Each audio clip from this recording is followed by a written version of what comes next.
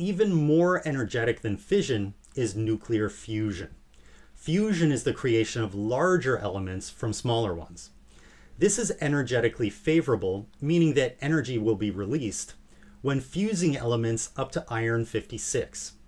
However, fusion is not easy to achieve since two nuclei will repel each other very strongly due to the force of electrical repulsion called coulombic repulsion. Fusion is able to occur within stars due to the immense temperatures and pressure within. In fact, it is the fusion process within stars that is responsible for the heavier elements all throughout the universe.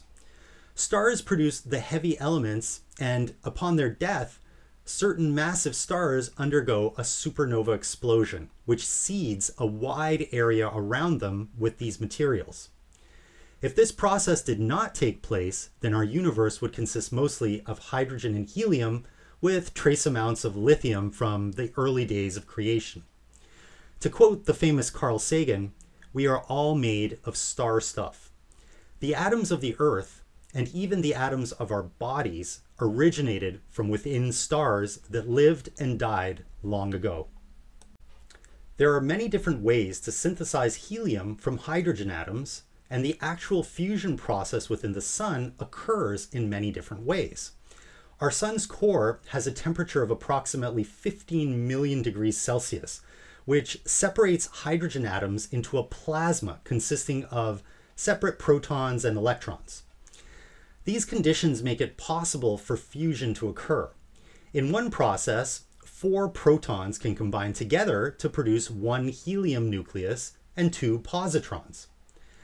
However, we are unable to achieve this type of reaction here on Earth, since we can't reach the temperatures and pressures required.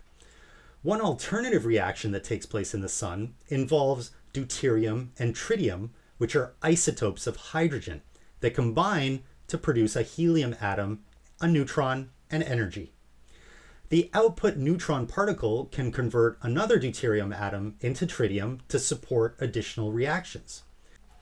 This reaction can take place using temperatures of a few million degrees Celsius, which is much more attainable here on Earth. The deuterium-tritium reaction was applied in the first hydrogen bomb detonated in 1952, an immensely powerful weapon that used fusion to release the power of the stars right here on Earth.